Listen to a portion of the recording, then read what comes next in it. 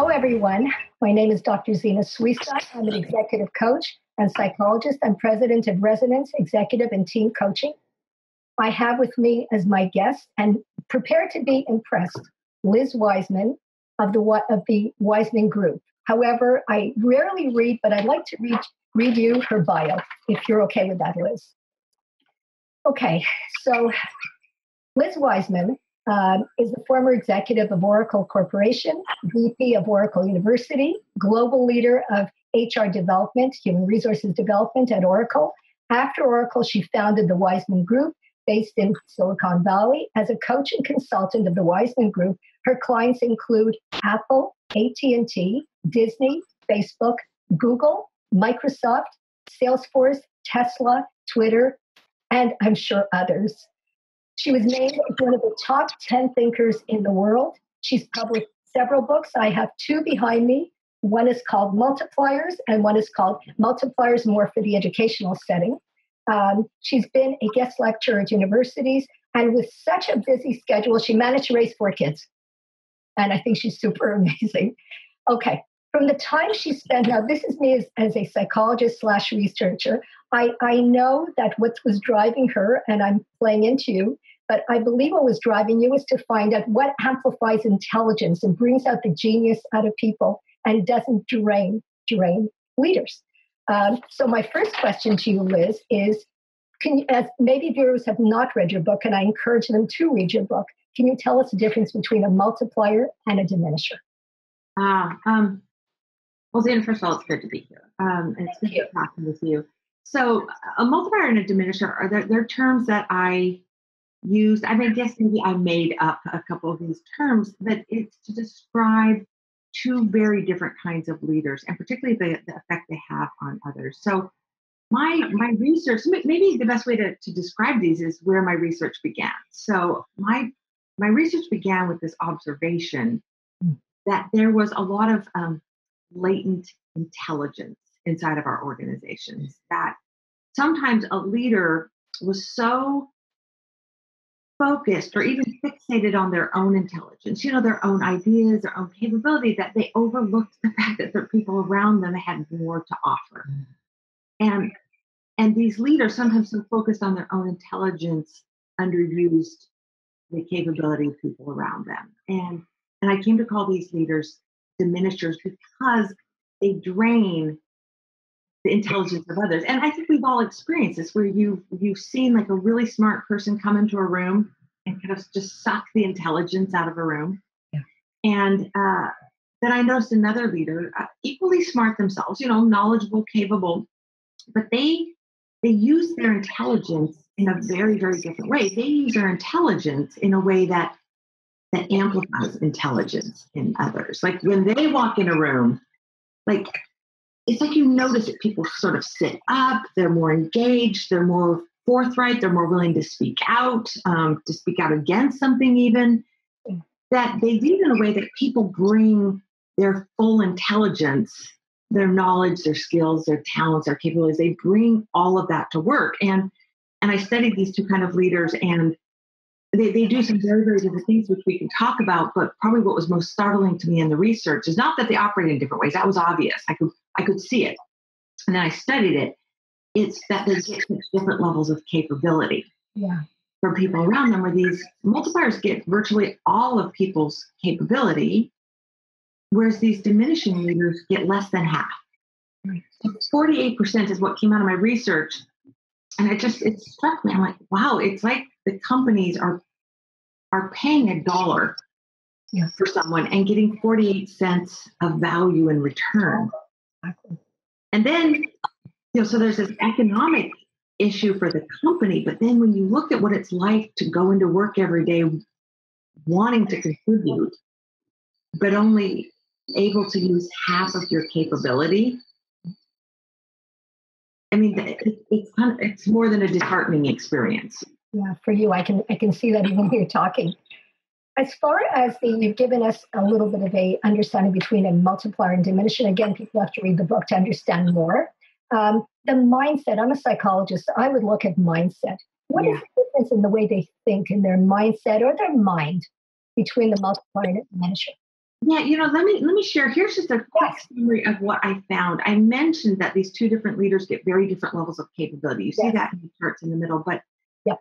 see the world in fundamentally different ways. And this was what was so fascinating to me is diminishers seem to operate from a belief that no one's going to figure it out Mhm. without them. And, so you can imagine the kinds of things you do when you assume that no one's going to figure it out without you. The multipliers have a belief system. It's very, very different. Their belief is that people are smart and can figure it out. And anyone who's done any study of mindsets or just even some casual observations is probably familiar with Carol Dweck's Mhm. research on this. And it's funny, when I shared this research with Carol before I published the book, Carol was so delighted. And, she was delighted because, in essence, what I had done, I didn't realize I had done it at the time. But what I had done is I had looked at Carol's work is what happens when we believe that intelligence can be grown, Yep. that we can get smarter and more capable. How does it affect our world? And versus, what happens when you believe that intelligence is fixed, like you're either smart or you're not, and what that does to our ability to learn and to achieve. Well, and what I did is looked at what happens when a leader believes that, not only about themselves, but about the people around them. And it causes them to lead and operate in very, very different ways.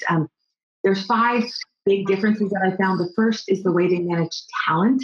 Mm. The diminisher tends to acquire resources. They're like empire builders. They like to hire smart people, whereas the multiplier utilizes people's genius. That's what I call their native genius. The second difference is um, how they create a climate of work, the culture, whereas the diminisher tends to create an environment of stress that causes people to shut down. The multiplier creates an environment of safety, and not just emotional safety, and not safety perhaps the way we talk about it on college campuses, Right. people having like sort of safe spaces and not being triggered by things, but intellectual safety, meaning it's safe for me to speak out. It's safe for me to disagree with the boss. It's safe for me to take a risk and make a mistake and recover from that. The third difference is how they set direction, and the diminishers tend to give directives. They're know-it-alls. They tell people what to do, whereas the multipliers tend to issue invitations. They invite people to explore possibilities. They ask big questions. They're challengers to others. The fourth is how they make decisions. The diminisher tends to make the decisions. They tend to be the decider, whereas the multiplier tends to be the debate maker. Right. And they get other people weighing in. It's not that they're afraid of making a decision, but they just generate it after the debate. And then the last thing is how they drive for results. The diminisher tends to be the micromanager. They get it done. Whereas the multiplier tends to be the investor. They give other people the ownership and the accountability, and they ensure that other people get it done. And those were the five big differences that I found that really create this very skewed level of capability that people exhibit around these two kinds of leaders. Yeah. That's very powerful research, by the way. And going from there, and I really appreciate what you taught me, you taught my viewers. You talk about the accidental diminisher. Could you just elaborate a little bit on that? Oh, well, you know what, Zina, this comes really in the category of confessions of a social science researcher. Okay. These are confessions. And this is mine. When I started this research, I saw these two very different kinds of leaders, and I saw these diminishers, and I could just see how they shut everyone down, and they were the bad guys, right, in my story. Right. And there are these multipliers, these good guys, and then came the plot twist in the research. Mhm. Like when you're watching a movie and you realize that the good guys just might be the bad guys. And what I came to see is that most of the diminishing that's happening in our workplaces, in our schools, and in our homes, in our churches, Yeah. and in our communities, like our nonprofits that are committed to like social justice. Right. Like in these communities, what I found was that most of the diminishing that's happening people being suppressed, kind of held back, is coming from really good guys, like for people who really, really want to be good leaders.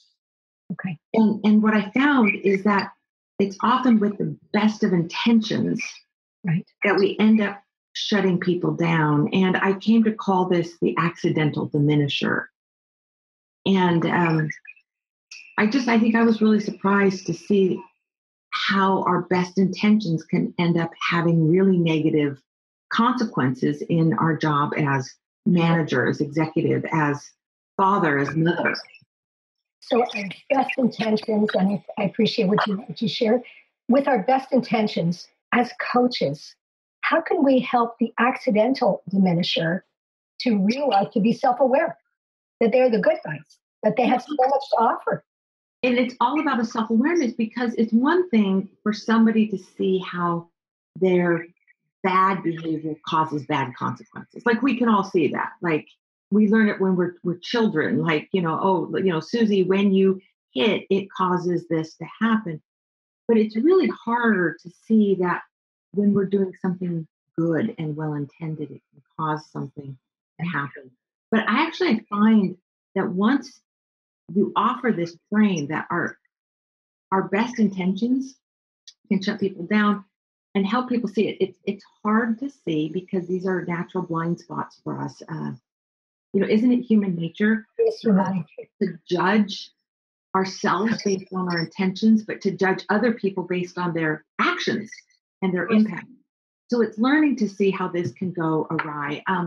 I've given some studies to this and seen some of the ways that this happens a lot. And I've kind of given them some names. And I found that these names really help people to see some of this. And now I've got a picture of this. Great. Let me see if I can share it. Okay, let me try this. And let me share this picture. So got it. So these are some of the ways that I see this happen a lot. Now, maybe what I'll do, we probably don't, you don't necessarily want me to go through all of these, but I just start with a few that are my own personal vulnerabilities. So if you talk to people who work for me, they would first of all probably say, Liz is a huge idea guy. Yep. So let me start with the good intent of the good idea guy. Like, we love creative environments and innovation, and we love to ideate. We love to get together and like chop it up and think about, hey, what about this and what about that? And as bosses, we often come bursting into the office. Hey, I was thinking about this. Maybe we should convene a task force, or maybe we should create a survey to do this, and toss out ideas. Now, here's the good intent, thinking that our ideas are going to help stimulate thinking. Like, we're kind of just getting the party started. But what's it like to work around someone who's a fountain of ideas? We find that other people spend their days chasing ideas, like kind of like a rabbit chase. Like, okay, Liz has got me doing this. Now she's got me doing that. Well, let me try this. And people learn, because people are really smart and they do figure it out, which is this belief of this multiplier. And people learn to just hold still. Yeah. Or if people need to come up with ideas, it's a lot easier to walk down the hallway to the boss's office and get your ideas there, because they're like a fountain of ideas, and that fountain goes off every hour, like Old Faithful. So that's one of my vulnerabilities. Another one of mine would probably be, some people on my team would say, oh, Liz is an optimist. And you think, how could this possibly be diminishing? Like, I think every performance review I've ever had in my life has said, can-do attitude. Right. Like, I probably was blessed/cursed with an overabundance of what Carol refers to as a growth mindset. It's like, hey, we can do it. We can do hard things. And we end up so focused on what can be done and what ought to be possible that we can often overlook the struggle of people around us. Right.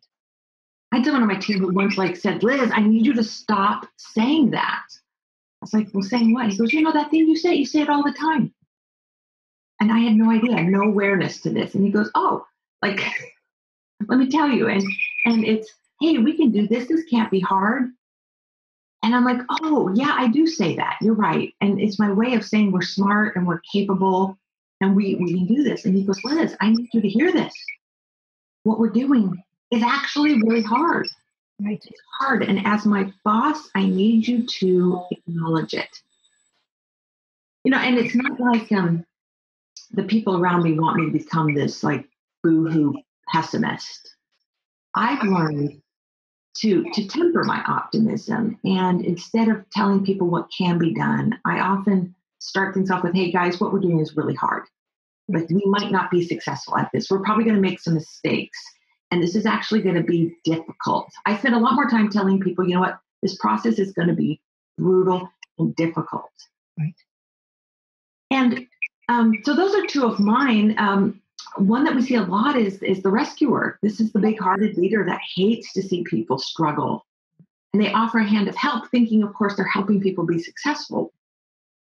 But, as a leader, we're typically most helpful when we don't help people, when we allow people to figure it out for themselves and get across the finish line on their own capability. Are there any of these that you want to explore? They all have a wonderful upside, but kind of a shadow to that upside once we're in a leadership role. You know what I often see is the perfectionist at play. The constant, not good enough, I've got to do better. And even if they're told this is good, no, it's not good enough, I have to do better. They undermine themselves. Yeah, when I interviewed people about their experience working for diminishers, I heard this a lot. People would say, nothing I did was good enough for her. Mm-hmm. Like, what is it like to go into work wanting to contribute everything you've got? And, this is the thing I've learned about leadership, right, is that people come to work every day, and this is in Canada, it's in the US, it's in the Middle East, it's in Asia, it's all across the world. People come into work with the same aspiration of wanting to contribute and finding it painful when they can't. But what's it like when they come into work wanting to do their very best and have their very best constantly be not good enough? And pretty soon you end up in this deficit mindset and you play it safe and you go back, and pretty soon their best isn't actually really their best. It's their safest. So I call this, how does this resonate with you? Because I love this word resonate, and it's the name of my website as well. What resonates with me is how open you are for your employees to come to you, to tell you, Liz, maybe we can see it another way. You're so open to that. You're a realist. Well, you have to be. And, it's funny. We could go back to my childhood. I was probably like dropped on my head as a child or something. But I think one of the things I learned as a kid is it was a lot more fun to sort of laugh at yourself than to have other people laugh at you, maybe. Yeah. And I think the same is true as a leader. It's so much easier to see your own faults than to have other people secretly talking about them in the bathroom or behind closed doors. And I think a little bit of self-awareness and a little bit of self-deprecation as a leader goes a long way, because people will tell you. Like I learned once from my team. So I hate micromanaging. It's one of the things, if we kind of go back and we look at this down in the bottom left-hand corner, you'll see it's one of the things that diminishing leaders do. I was so happy when I saw it come out of my research, because I hate being micromanaged, and I hate watching people micromanage their employees. So I really dislike this. Well, this was back when I was at Oracle Corporation, and I'm running the education division for the company. And I'm in a staff meeting with my management team, and for some reason I am buzzed up about micromanaging. I'm seeing it more in the organization. And so I say to these are the managers who report to me. And I said, do I micromanage? Mm-hmm. And there's this kind of like a little bit of a silence, and then this like roar of laughter from my team. They're like, that's funny. That's a funny question that you would even ask. They're like, Liz, you are the furthest thing from a micromanager. You don't have an ounce of micromanager in you. And I'm feeling, of course, very very smug, very like good because I really like I'm feeling self-righteous about this. I really just like micromanaging. And then they go, but because then there was more to the story. They said, but you could actually use a little dose of micromanaging. Like your problem is that you walk away. You give us hard things to do, and then you go off to the next interesting thing. And they all kind of gave me this version of this, that we wouldn't mind if you stuck around a little bit longer or checked in with us more often, because we often wonder if you even care about what we're doing. Wow. Yeah. Wow. And so it's a great example of exposing another accidental diminisher tendency. Like I was trying to give them space, but that space could be interpreted as, right, I don't care. Right. I'm disinterested, and that's not the case. I was like, oh no. And so I learned to adjust, like, okay, spend more time checking back, keeping that conversation going. Excellent. It only happens if people can tell you. And if people are not afraid to tell you, I think this is what I see a lot of too. They're so threatened by telling you something because it's going to affect their livelihood. But you seem to be approachable and I think very self-aware and not afraid. Not afraid. There's more to learn. Because I'm running a company, there's more to learn. Yes, but I see myself as very approachable. I think a lot of people would describe me as very approachable. Some people say, "Oh, well, you're completely disarming. Like you seem like you should be scary, and you're not." But then I've also had people say, "Oh, you know what? I find you intimidating." Mm-hmm. Like, oh wow, I'm like the least intimidating person. Like, no, I'm the opposite of intimidating. People say, "Oh no, you're intimidating." Wow. And so then I have to dig in and say, well, tell me what that looks like. Yeah. I don't want to be intimidating unless I'm really trying to be intimidating, and then I might want to. And would they tell you? Yeah, they did. And yeah, it was an interesting little period in my life where there were 3 different people who all described me as intimidating. And so they talked to me and told me why that was. I mean, I can tell you, I don't think anyone's. Oh, no, I understand. Of course. But, of course. That's a real learning for people to be aware, to be open to feedback. It doesn't work one way. Feedback has to be 2 ways.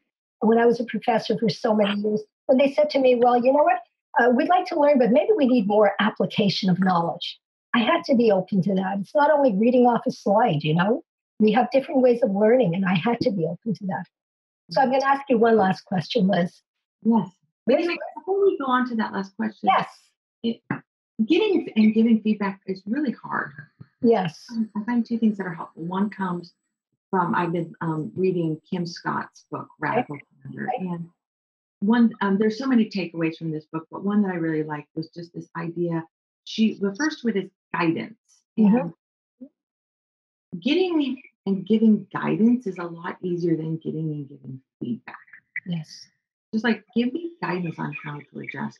The second thing I would say is if you want to get more feedback as a leader, really focus on your accidental diminisher tendencies. People, am I a diminisher?